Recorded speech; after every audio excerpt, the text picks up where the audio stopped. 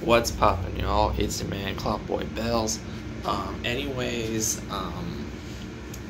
you haven't noticed, there's a couple big releases that just came in. Of course, this is just an update. This doesn't really have anything to do with the Packers, but it's possible stuff that could happen. Anyways, Kyle Van Noy was released by the Dolphins earlier today. A bit of a surprising move. He was signed to like a big contract.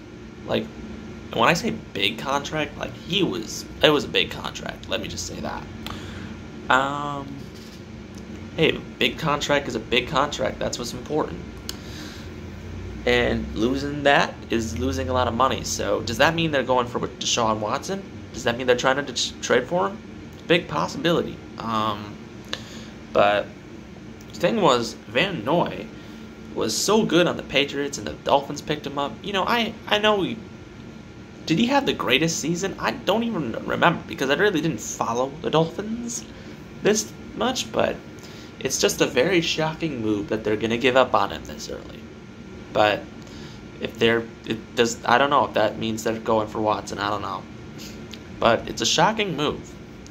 Another interesting move that just happened now was the Vikings release Kyle Rudolph.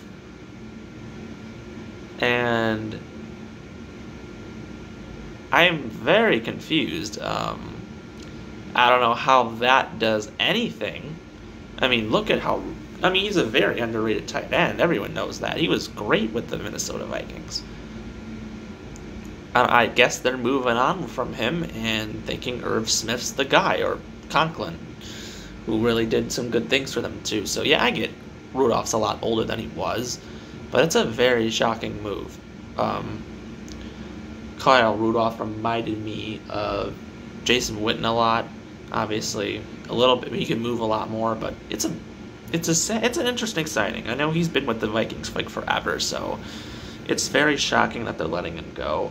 But another team's gonna have him and use him more. I mean, yeah, they hardly used him last year. It was embarrassing. So, good signings. Good. I mean, these are good people that could be signed. Kyle Van Noy, I never thought the Packers would get someone like that, but there's no way we're gonna sign him, a guy with that money. And then for Rudolph, the Packers really don't need a tight end, because I think they're gonna re-sign Tanyan. Not sure, but if that's not the case, then I guess we should get him. But who knows? But it's interesting of what's happening. Free agency is a buzz, and like it or not, we are very close. Also coming soon, my Bucks video on the first half of the season. So stay tuned. Stay safe, be smart, and as always, go Pack Go. We'll see you next time.